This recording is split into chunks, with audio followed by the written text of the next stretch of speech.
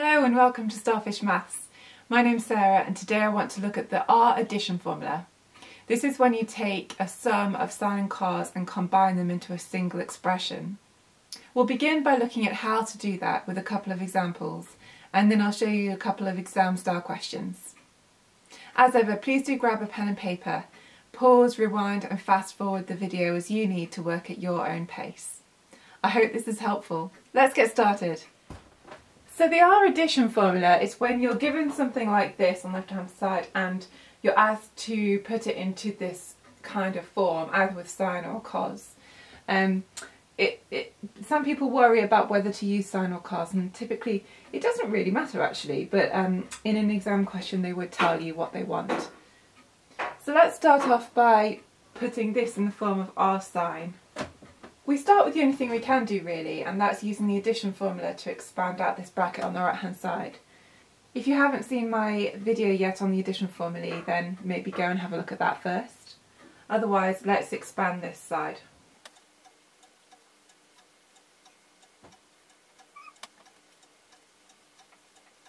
I've rewritten the left hand side here just so I can have a look and compare both sides. And what I like to do is underline what's common on both sides. So sine x is common here. So because we've got an equal sign in the middle, we know that that term has to equal that term. So the bits around sine x must equal each other. So we've got 2 on this side, and on this side we've got r cos alpha. And that gives us our first equation, that 2 equals r cos alpha.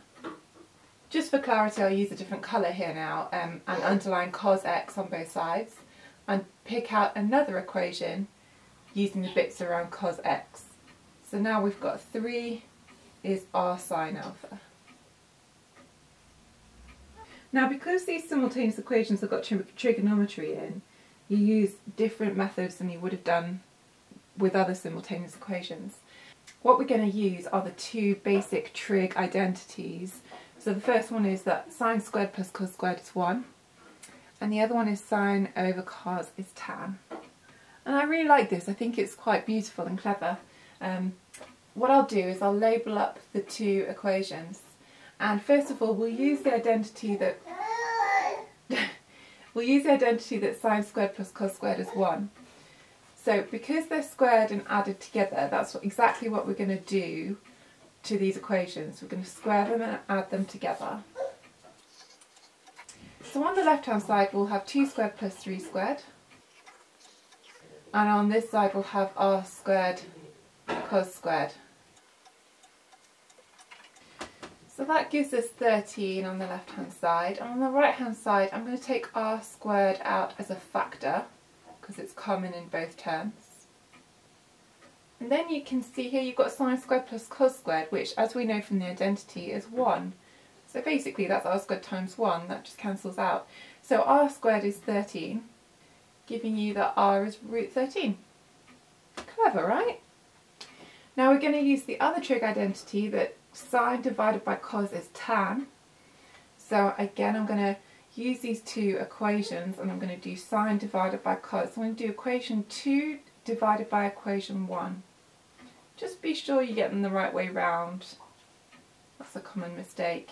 Equation 2 divided by equation 1, so we've got 3 over 2. The r's will cancel and that leaves you then with tan, which is what we wanted. And now we can solve that to get inverse tan of 3 over 2. I'm in degrees here, so I've got 56.3. So there we go, we've done it. We've found that r is root 13. And alpha is 56.3. It's always nice to check that your work's right, and you can do a quick check on these. All you need to do is pick any odd value for x. So I might pick, for example, that x is 40 and plug that into my calculator. So do 2 sine 40 plus 3 cos 40, and on my calculator I get 3.58. And on this side I can do the same thing on the calculator, root 13 times sine of 40 plus 56.3, and again I get 3.58, and if you get the same value then you know you've done it right. Great, let's do one more of those to practice. This time we're going to use cos, and actually I've kept the left hand side exactly the same as the previous one, just to show you that it doesn't really matter if you use sine or cos with the single expression. You could use either, as long as you get the sign correct in the middle. So when I expand this out, I'll get cos cos plus sine sine, because I want the plus. So in this single expression I have to have a minus, because remember in the addition formula the sign will change. So by having a minus there now, when I expand it out it turns into a plus to agree with that one. So we're going to do the same as before but use cos this time. So use the addition formula on there to expand that out first.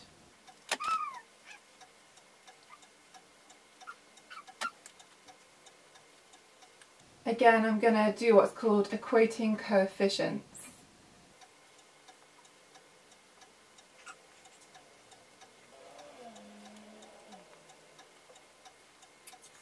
Same thing as before, we're going to square and add them together. And I actually get the same R as before, which is no surprise. But what will be different is the angle, because it will go the other way around now. So remember to get this the right way around. Tan is sine divided by cos. So now we'll do the equation 1 divided by equation 2. It's the other way around to before.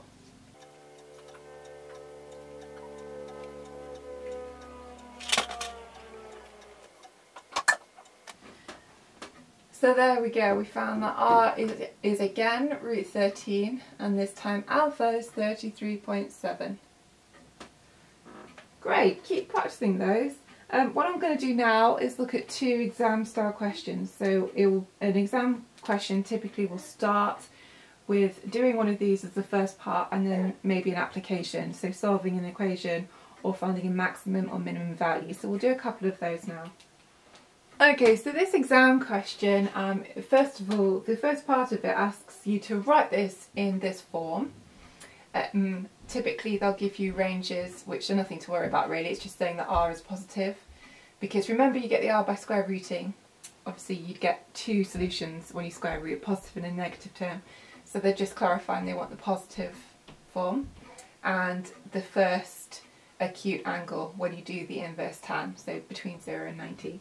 So they're nothing to worry about really, it's exactly the same as we were doing before. So let's have a go at that now.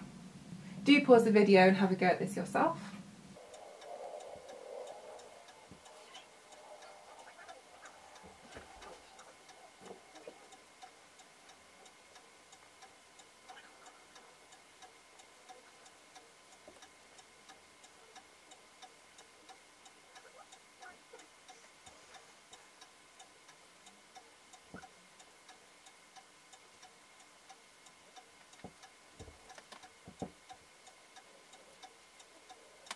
Great, so hopefully you got that using the same method as we looked at before. R is 13 and alpha is 67.4. Okay, we're going to look at a couple more parts of this question. The next part is to solve then this equals 2. Oh, and I should have written the range as well. It's 0 up to 360. So again, we know we're working in degrees. And the way to do this is to, if in the first part, you've done all this work to write it in this form, so clearly you're not going to use that, you're going to use the new form equal to 2 instead.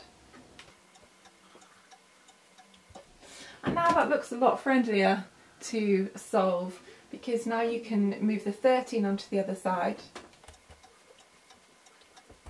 and inverse cos. Now it's important when you solve trig equations, as you know, to use the cast diagrams or the graphs to get multiple solutions.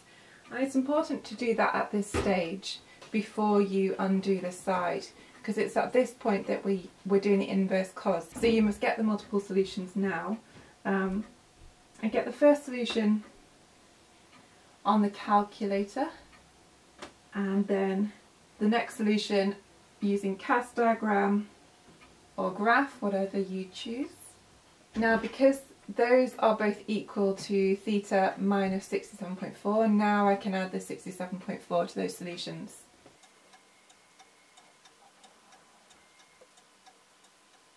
So they're the 2 solutions in that range.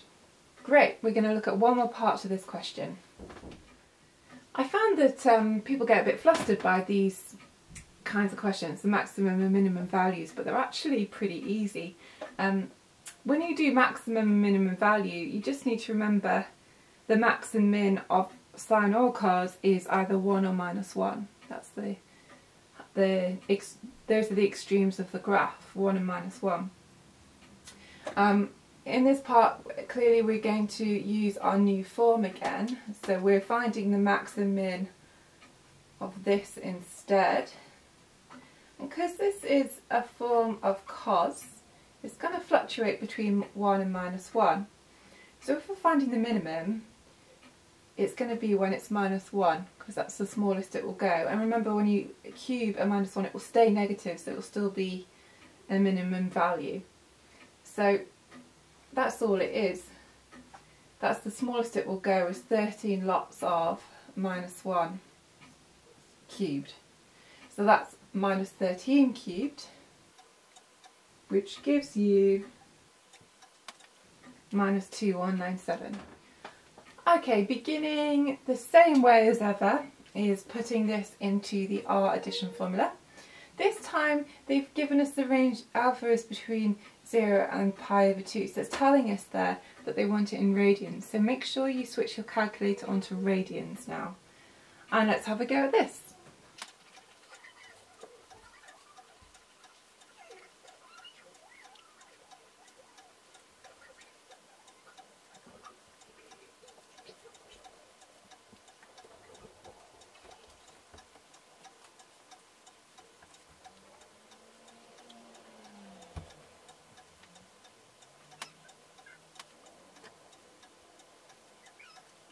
Brill, well done if you got those. Let's look at the next two parts of the question.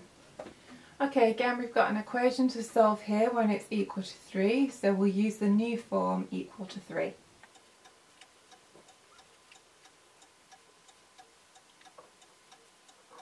Solving in the same way as last time by bringing the 15 down to the side and doing an inverse sine.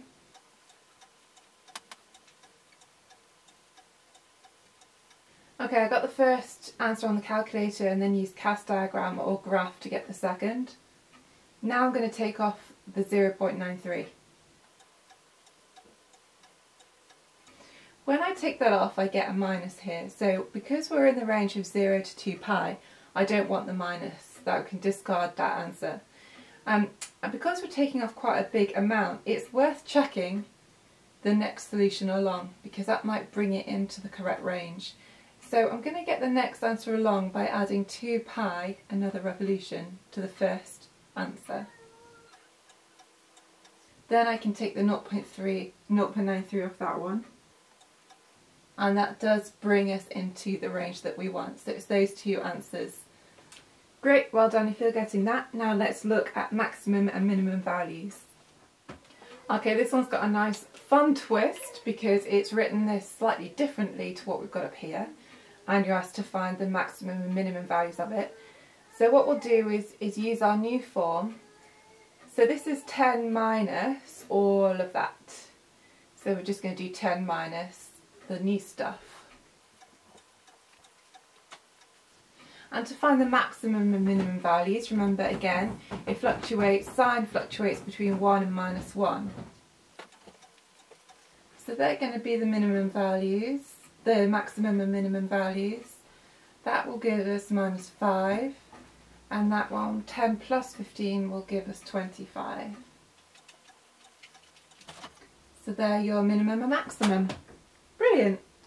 Well, I hope that was helpful. Do keep practicing those and enjoy. Thank you for watching.